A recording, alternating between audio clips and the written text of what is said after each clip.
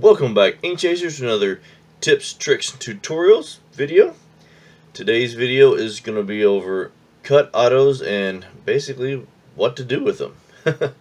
Recently, I gotten back, some Matthew Modine and Jim Jensen autographs. And Matthew Modine, he likes to sign the envelope you sent them and send it back to you, and he also signs your letter that you sent to him and sends it back to you. I don't know if he just don't want the extra paper or trash or what, but I don't know. He sends them back. So what do you do with your index cards and your papers and letters and stuff like that you get back? Well, you can use them as cut autos. Now, what is a cut auto? Basically, it's an autograph that's cut from something else. If you have a book, you get that. It's pretty common that someone will get a book signed and then cut it out, and then you can display that in different ways. Same thing with a letter. That's how you get, like, George Washington's autograph or Babe Ruth's autograph in recent cards, because they'll take an old letter or a document that they had signed, cut that out, and then place that into a card. So basically, what do you want to do with them? How can you display it? One, they have some cards that you can manually make some cards and slide stuff into them, but sometimes, like these, I mean, that's not going to fit into a card. That's that's a big signature. So one thing you can do is you can put them in binders. They have sheets where you can have like up to 4x6s, up to 5x7s. You can put them the whole letter you want into like a sleeve protector. Put them into binders similar to that. This is one 4x6. It'll hold up to 4x6, but I got these index cards in here. They do have some 4 on a page where you can fit index cards in there a little bit better. There's other types of little albums that you can buy. Like here's Daniel's NASA, where you can put them in like that. There's some where you can put them multiple. Like here's my All-American Girls binder, where these pages you can put 3 to a page like that. And these are also 4x6 size. So binders is definitely a easy, popular option, because you can just flip through them and take a look at what you've got. Another option would be like these index card boxes. This here is what I use for my blank index cards. I just hold them in there, just a little box, and you can get these usually for like $1 or $2, and they have a little card here where you can actually put label in what you want. I don't, because I just know there's blank index boxes or index cards in there. Another type is like this, and this is actually what I use basically to store mine in until I figure out what I want to do with them. And I've got so many let's see, signed index cards. Like here's Del Murphy, but got a lot of index cards in there.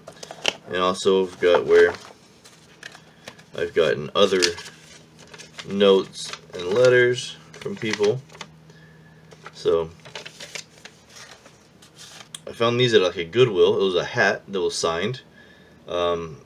I don't collect signed hats, so I thought I'd give it a try, and I cut the autographs out of the hat and made little index cards out of them. So these are just some other ways you can store it, just like in a box. Another popular method would be to mat them in a photo. Now this is one that I like, and what I will do on probably most of them. And here's some examples of that provided by Mr. Zane Savage, our co-host on the Autographers Anonymous. So here's a few examples of matted photos.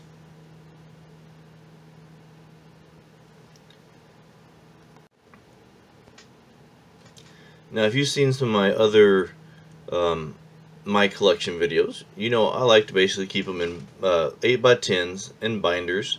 So I'm going to show you something that I like to do. Now, a lot of people, I haven't seen this done with a lot of collections, so it may not be a very popular one, but it's one that I like to do.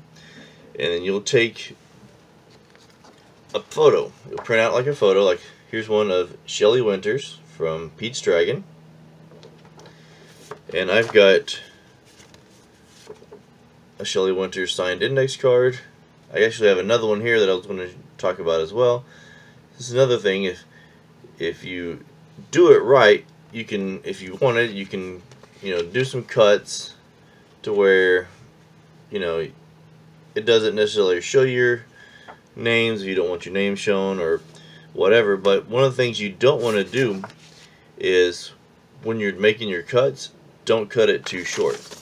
Like I've got a Matthew Modine here that was the bottom of a letter that I cut my letter part off of it, but this is really probably too thin at the top. You want to leave some space.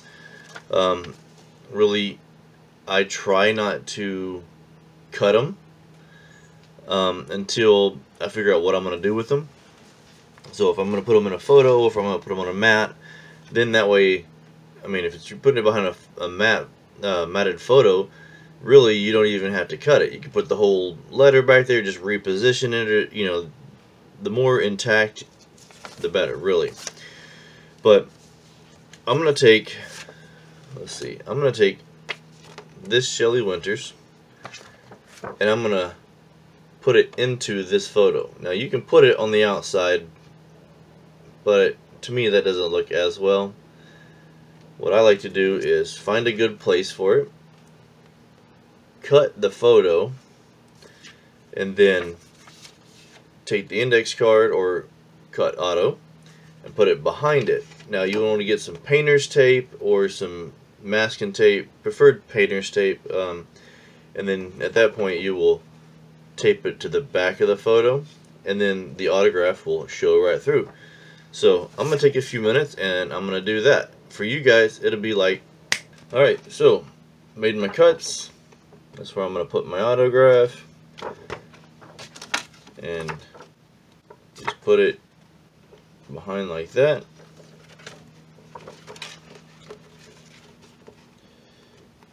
And you can adjust it however you want. And that's why it's good to have a little bit of a play in the back. If you can see, I don't know, with the lighting, try maybe going this way, just for video sakes. You can see there's plenty of room to where I can move it around. You got plenty of room all the way around for the autograph, plenty of room to put it to it. So I'm gonna tape that right in and show you the final product. Alright, there we go. Now you have a photo with Shelley Winters' autograph in there. And that could be put into a frame, or that could be put into a binder with sleeve protector. Now one of the things you want to be sure you do, or don't do, is, I don't know if it's picking it up, whenever you put the tape, I use masking today. I would prefer painter's tape because it holds without leaving any residue if you need to pull it off, or there's not as many like chemicals and things in it. You don't want to put the tape where the autograph is. I don't know if it's picking up on camera or not, but you want to tape where it's not, where the autograph is not. That way, just in case if the tape, some of the chemicals in it or whatever, the glue, tends to bleed through the paper, you don't want that to bleed onto your actual autograph. But yeah, that's one option as well, is to put it into a photo like that.